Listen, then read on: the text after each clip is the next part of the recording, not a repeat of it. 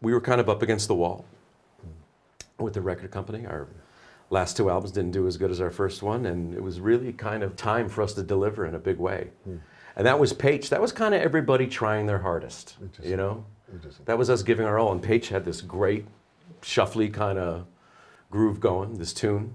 They almost, like just about before we would start recording, just about every song, just him and Paige would kind of lock in the form. You know, sometimes David would show up and just have a verse and a chorus, and you know what I mean? It'd be the tune he wanted to cut, but he didn't have it all laid out, and he would finish the arrangement with Jeff sitting there, being his drum machine and all of it. You know, they really were always wanting to please each other.